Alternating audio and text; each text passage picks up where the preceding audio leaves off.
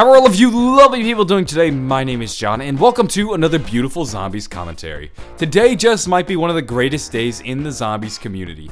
We finally have some answers to something that has been discussed hundreds of times within the Zombies community. I can't count the number of comments I have on this one subject, and no, I'm not talking about Banana Colada.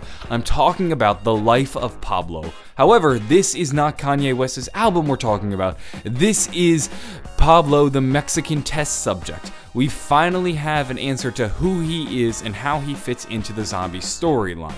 This has been something that I would say is the bane to my channel, the bane to my existence. He became such a nuisance that I actually blocked him from my comment section. However, I am lifting that block just for today because we finally have some information I thought you guys would be thrilled to know about this. It all begins with this Call of the Dead radio. Take a listen. Target 31471, date September 2nd, 1845. Die. Another day, another fair. This time, subject N3WP just slightly at the floor. The Russian subject still smells like urine, even after he was given a bath and deloused twice. And I think I might have killed the specimen from Mexico. His spleen is on the floor and he's not moving anymore. I can verify with certainty, however, that the barrier is not located in the sheet. Dr. No matters of course. I wonder what he might think of the experiment. Girl. Drop that! My spleen! This was our introduction to the Mexican test subject, and this is all we ever got of him for years. Even though we only had one little radio mention about the Mexican test subject, it sparked the community's interest, and many people started to make theories. Some people suggested he was the blacked out portrait in Kino der Toten, other people suggested he would make an appearance in Black Ops 3. The theories go on and on and on, unfortunately. Things started to get interesting though prior to the release of Origins. Treyarch started to release many letters from the field, which explained how our characters got to Origins. This letter from Richtofen really caught our interest in regards to the Mexican test subject. It reads like this: "The journal of Pablo Marianos has been a most valuable source of information. We now stand on the edge of a brave new world. Our survey of the site has led us to believe that this may be the location to hold the largest single source of 115. And then it goes on, but this is what really got interesting. He mentions Pablo Marianos. Now, Pablo Marianos is a Mexican name, and this doesn't specifically mean he's speaking about the Mexican test subject. He could be speaking about somebody Spanish, he could be speaking about somebody Mexican, it could be anybody. But here we have a person with a Spanish name who has information about Element 115, and they have his journal. So this was interesting. However, nothing really came from this, and time went on. We had Origins, we had The Giant, we had Shadows of Evil, and that was it. The community basically forgot about this letter. However, the Mexican test subject started to come up again in Der Eisendrache. The first mention of him is literally plastered on the wall. It's pretty hard to miss. If you go into Richtofen or Maxis's room, I'm not quite sure whose it is, you can see some projections playing on the wall. And one of them is actually of a spleen. Now let's think, where did we last hear a spleen? Wait a minute. Oh, hold up. There was a spleen mentioned in the Call of the Dead radio. The spleen belonged to the Mexican test subjects. Now, upon further inspection of this image, you'll notice that it clearly mentions that this is a test subject who is deceased, and then there is also a name labeled on the side. That name reads Pablo. Now the pieces are starting to come together. We have a Mexican test subject who Richtofen was doing work on the spleen. He was trying to find access into the subconscious of the human mind. They wanted to control zombies. That's why they were doing all this testing. They were testing on the Mexican test subject in an effort to figure out how they can create an undead army. And Richtofen thought maybe the key was in the spleen. Unfortunately, it wasn't, and the test subject died, and now they just had this spleen. And then we're also given this name Pablo, and we have a spleen labeled Pablo from a test subject. And this sort of starts to bring the pieces together. Pablo Marianos was the Mexican test subject. He was somebody who was doing research with element 115, and he actually found all the large deposits of element 115 in Bar-le-Duc, France, where Origins takes place.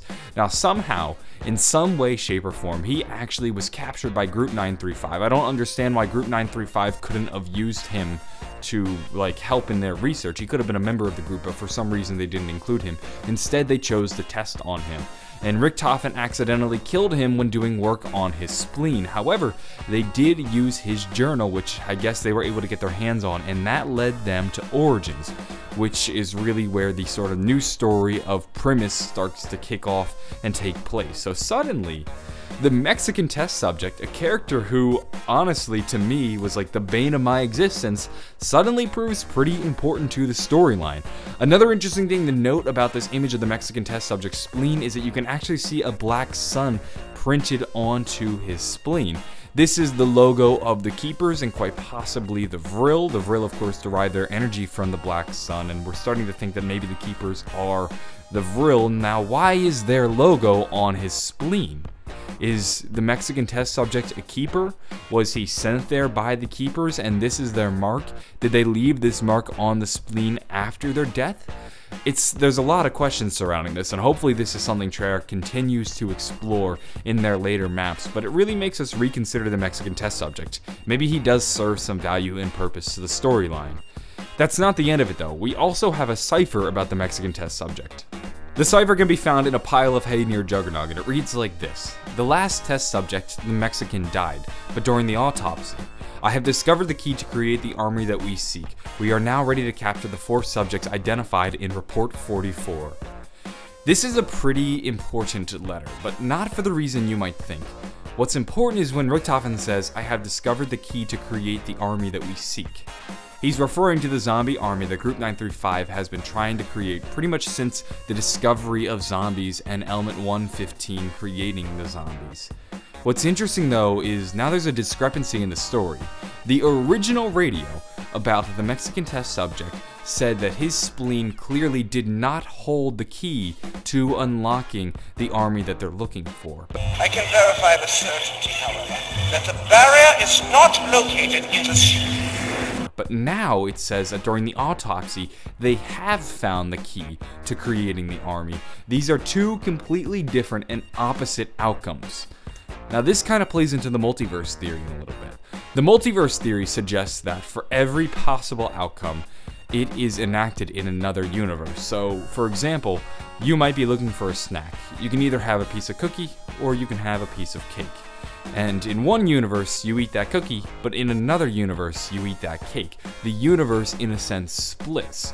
What if we're seeing a diverging of universes? In one universe, the spleen actually did hold the key, and in another universe, it didn't. And this is where these 2 universes possibly broke off in different ways.